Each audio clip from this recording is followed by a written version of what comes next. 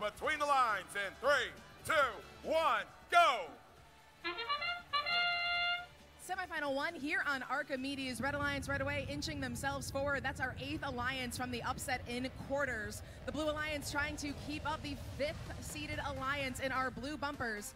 Cargo comes in on behalf of your Red Alliance. 3 cargo sealed up as the timer counts down for those shades to reveal the field in front of our drive teams.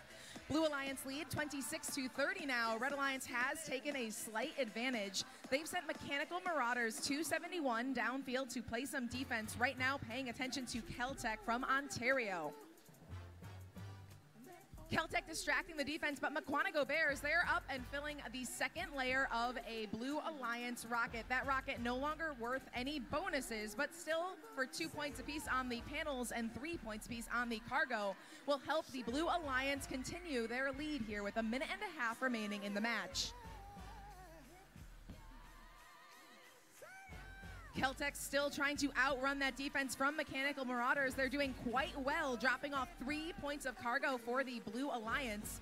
30-15 in red, Ranger Robotics, they attempt to drop off cargo, but 13-10, Runnymede gets in their way. Runnymede now pushing them up against a wall of the field.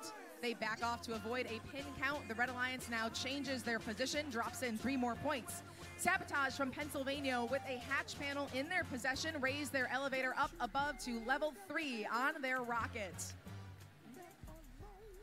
Under 1 minute remaining now, still an incredibly tight score in our first semifinal match on Archimedes. Keltex with 3 more points for that Blue Alliance.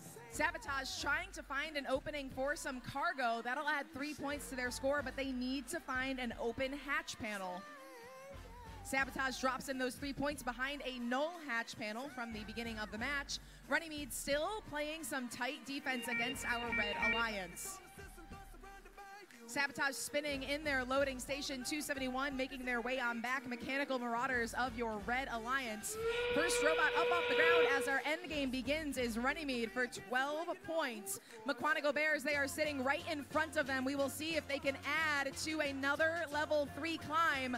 But Mukwonago tips over. There are 10 seconds left. 30-15 is up for the Red Alliance. Mukwonago is up 24 points plus 6 from Keltex as time expires in semifinal match number 1.